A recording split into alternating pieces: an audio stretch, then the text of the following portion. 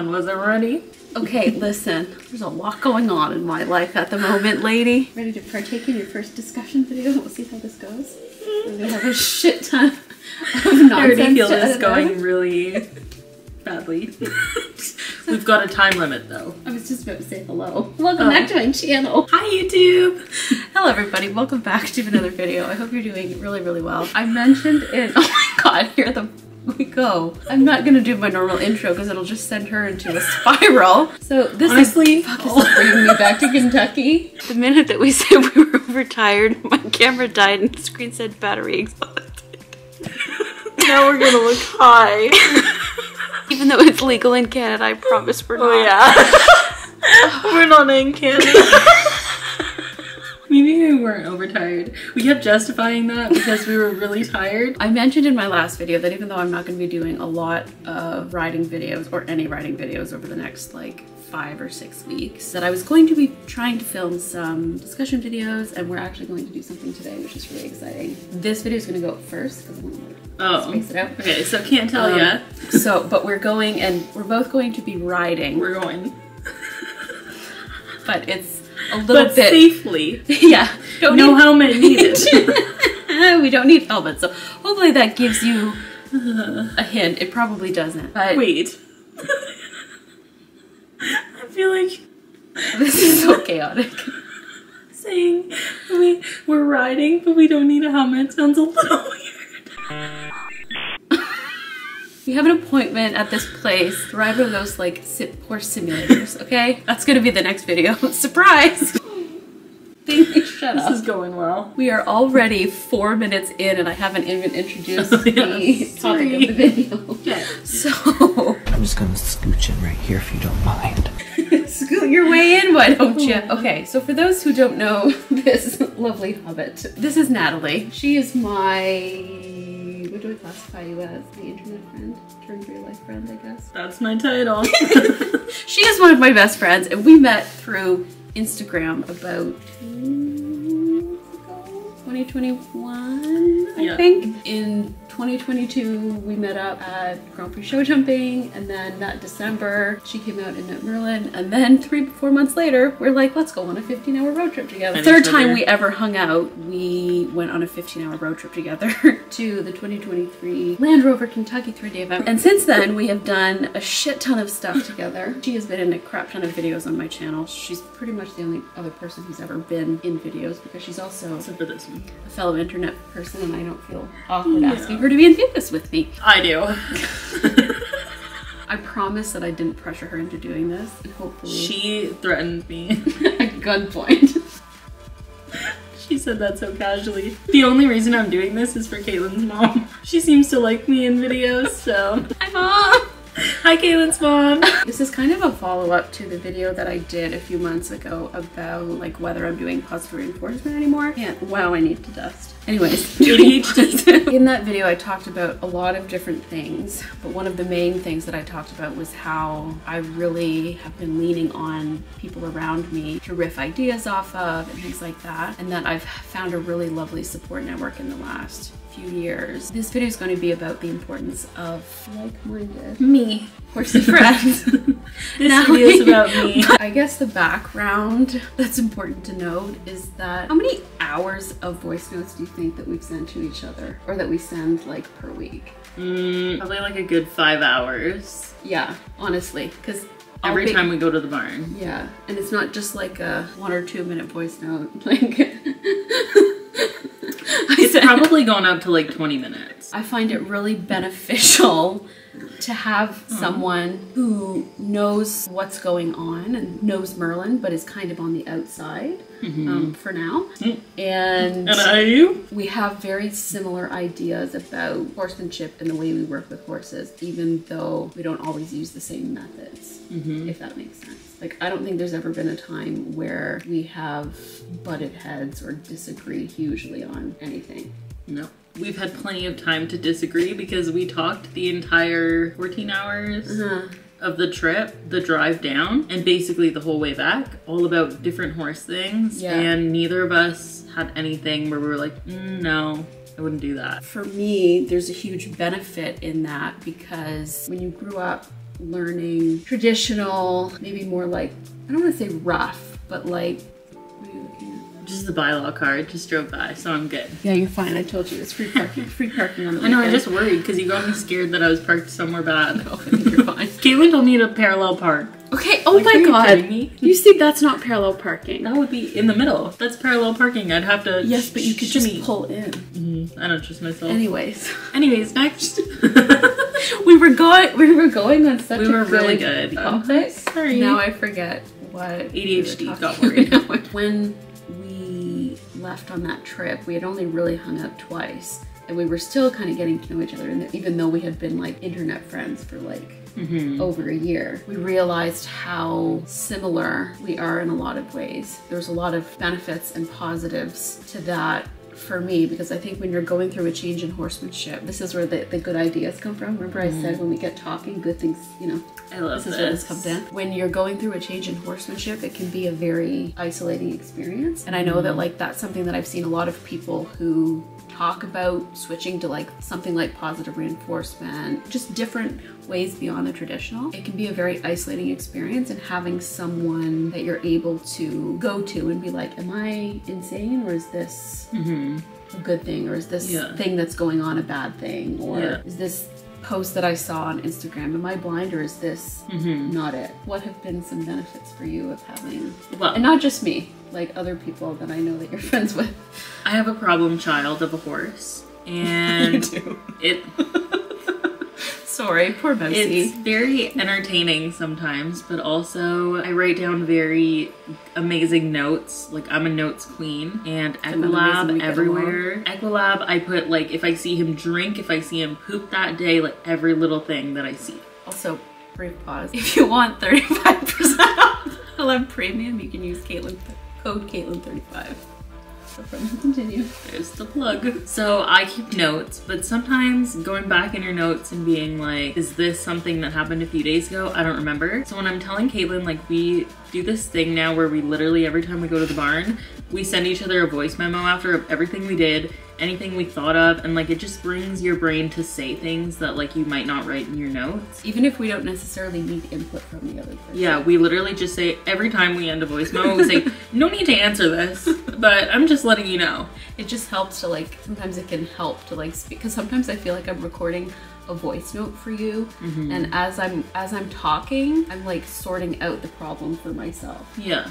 But especially because we both go to the barn and have our barn time by ourselves for the most part, it's nice to afterwards be like, here's everything I did, and like, just tell someone. So afterwards, sometimes I'll be like, oh, I noticed this little thing, like, I don't know what that could be. And Kaitlyn will be like, oh, well, didn't you say a few days ago he did this? And that kind of brings it back to my attention, and I'm like, oh yeah, maybe that is why something is different that day. And I think another thing, and this is something that's coming to my brain, so last, when was it, June or July, that I came out to your old barn. We went for a little trail ride, and then we kind of were just riding in the arena, and we were walking around and just talking, and that brought me back so much to when I was like a kid and a teenager, and going to the barn was like my social time, and most of my friends were horsey, and like, you know, my friends would come pick me up and we would go out and we would ride our horses together, and it really kind of made me think about the fact that while I've been an adult, most of my riding, like Nathalie just said, happens on my own, and it's, as much as I love and get into the training and making training plans and all that stuff, that can also be quite isolating. So being able to, even though we're not at the same barn, being able to, you know, have calls, or most of the time it's sending each other voice notes, can really help to make riding feel more like a social thing again, like it was when I was a kid, because I grew up in Pony Club, and then when I was 10 we moved to a boarding barn and I started riding with a new coach, but there were a lot of girls around my age. At my current farm, I absolutely love it. It's a very kind of smaller private farm, and I don't have a lot of people to ride with all the time. It's really nice to have that kind of support network, because it makes riding feel more like a fun social thing rather than something that feels like can feel like a chore. And you kind of end up like isolating yourself when you're doing everything by yourself, because you don't want people to judge you. Like, I find now when I'm riding or doing anything with my horse and people are around, I'm a little like I hope they don't think anything. Sometimes it just feels isolating when you're by yourself, but then when we get to sending messages to each other, I'm like, okay, yeah, like she relates to this, like nothing I'm doing is like bad and whatever, and you would tell me. So just like I would be honest with her, and that's kind of the type of people I feel like you need to surround yourself with in this industry, because I feel like it's so easy to take a wrong turn and end up kind of doing wrong by your horse or yourself. And it's really interesting. I had a video it went viral for me, at least in terms, I've had a few videos like kind of pop off, but in terms of like videos where I make just like have a discussion, normally those don't get too many views, but this one was like responding to a video that this girl had made, and she was basically like shitting on horse girls and talking about how they're all biatches and all this stuff. And I kind of made a response to that, and I talked about a lot of different things, and one of the things that I brought up was the fact that there's a lot of neurodivergency in the horse world. And it's been really interesting looking at the comments on that video, because there's like two different camps. There's the, oh my god, this response made me feel so seen, I was really hurt by the video that you stitched and blah blah blah, so this made me feel really seen and thank you. And then there's the kind of other side of things where people are responding and saying, yeah, well, horse girls are bitches, they're the meanest people you'll ever meet. And I think there's that stereotype out there. There's gonna be bad eggs in every sport. Yeah. Like I have friends who are in other sports and they had the same issues that I do, but for some reason horse girls get this bad rap. I think because the world has this vision in their head of like, you know, the spoiled daddy's money showing, you know, all 12 weeks at WEF with a groom and that kind of thing, which there's nothing wrong with that at all. I think if we all had the money, that's what we would be doing. Basically, I think it's a shame that there's those stereotypes, because it kind of can disavow the value of strong friendships and like-minded friendships in the horse world. That was the end of my point. It's hard because people are going to judge you no matter what, whether they're in this sport or not. Especially on social media. And I think for me, that's one of the value of our friendship. Yeah. Is because we're both, I'm going to say we're social media people, but you know, we share everything. We share everything, and you know, we have small but decent followings. Like Nathalie's got almost 11,000 followers on Instagram. I've got 10,000 followers on TikTok, however many on Instagram. Even having a small audience like that, there can be a lot of judgment. And I think having someone who is in a similar space can help you like laugh off the negative comments. And also to not feel stupid. Like, I think it's easy for me to feel stupid for doing YouTube and like things like that when it's just something I do for fun. And it'd be really easy to like view it as cringy. And I'm having someone who kind of gets it, even though you don't do YouTube. This is also your YouTube channel. Welcome back to my channel. No, I think that's a fair point, but also like I'll get comments on Instagram or TikTok and stuff, and even people that I used to be friends with in high school, and I would post stuff about what I was doing outside of school, which was horses. They'd be like, well, I thought horses were for like little girls and stuff like that. And I'm like, well, as you get older, it becomes a different section of your life. And obviously like that's a whole other topic, is growing up and trying to balance work and life and horses. Something that we talked about when we went on that trail ride, because we had both been riding alone for so long, like most of the time. Like, it's not to say we never ride with other people, but yeah, but it's usually like I just end up riding at the same time as someone, and we're in the arena at the same time. Exactly. You're not like making plans to go out and like ride together and go on a hack or something like that. Because I mean, the thing is like for me, it's been a long time since I've had that kind of experience, because, well, one, I'm like 6 years older than Nathalie, so it's been a longer time since I've been like in high school and university. You're gonna be what, 22 this year? And I turned 28 in January. And that was another thing I did not know until we were halfway to Kentucky, and Kaitlyn goes, wait, how old are you? I thought she was like 24. Anyways, but that's another benefit of the horse world. Like, one of my other really close friends in the horse world here locally is in her 40s. It's kind of one of those things that horses are the great equalizer, I guess. Yeah. When we went on that trail ride and we were walking around the arena, we were both talking just about how that was something that we missed. When you're a kid and you're into horses, it's not all about, I mean, for some people it's all about the competition, but it's your social time. You're into horses because you love horses, but also because of the social network that it gives you. In high school, it was very like, you have your group lessons with people. And then as soon as I finished high school, got my horse, and suddenly I was all by myself. That in itself was like a scary period, because then I had to learn everything, and my horse is a problem child, so I had to figure out a lot of his issues. I basically had to do all the research myself, and that was kind of like a rebrand of my horsemanship, and I feel like it was nice because this one came along pretty soon after, and bouncing ideas off each other was pretty, even before you want water. Welcome back. That was brief interruption to get some water and get a parking ticket. Live, laugh, laugh. I hate people. How do we move on from that? I don't know. I think it's just hard to adult and do horses. Yeah, so that's something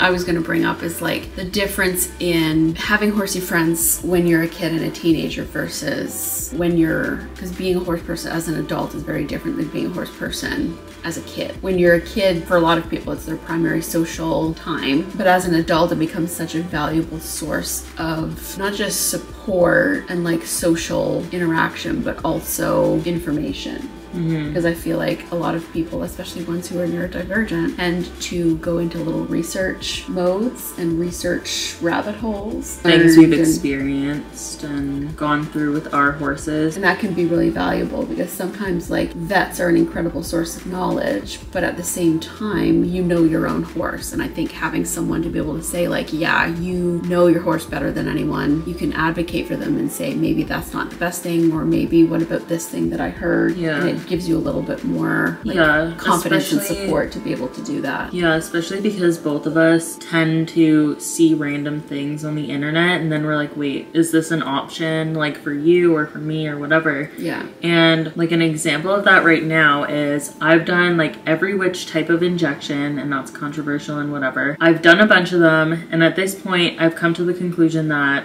I just don't want to try that this year again. It's helped, it's done whatever it can do, but at this point for my horse, it's not really right. And something that Kaitlyn's looked into a lot, and I've started to look into a lot, is like different ways of getting your horse sound without having to do that, and just trying to strengthen their core and their hind end and everything without that. So to look into, like, she's obviously had different body workers, I've had different body workers, so when we can come together and kind of be like, okay, well, maybe this would work better for him because of XYZ, it's kind of nice to not have to do all of that trial and error on your own. You can kind of just ask someone. Yeah. In that sense, it's nice, and I feel like it's needed to have people that have gone through things, even if it's slightly different. It gives you someone to go out and do fun things with, like go to Kentucky or go ride a horse simulator, which I'm really excited for.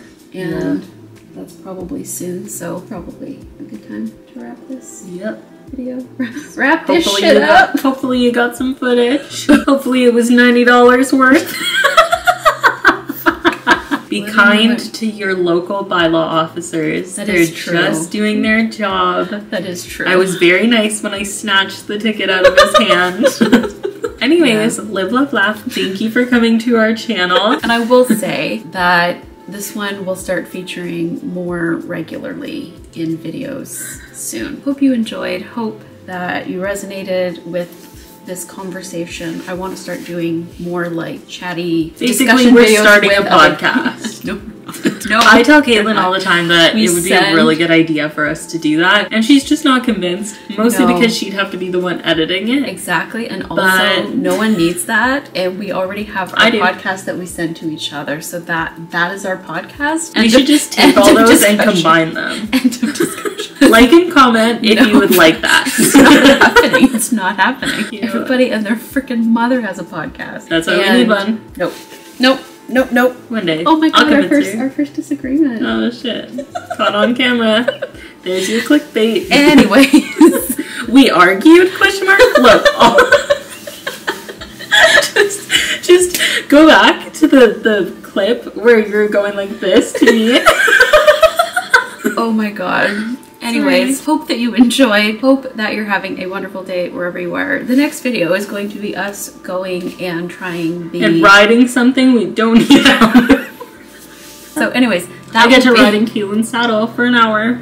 That'll be the next video. And then after that, who knows? When she's back from her little breakity break. Oh my gosh, there's things we have planned. I almost said a bad word, but I stopped myself because this is a family channel. We're nearly at the end of this clip, so I'm going to bid you adieu. See you next time. Follow this one at BuzzyQuine on Instagram and or don't TikTok. And we will see you in the next one because she's going to be in it. Bye from Bingley. See you next time.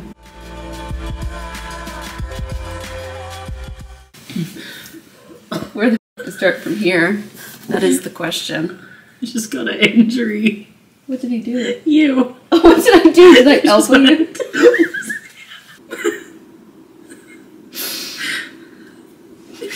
We cried during this video. We argued. I sobbed. And then Colin, the importance of having like-minded. Where's the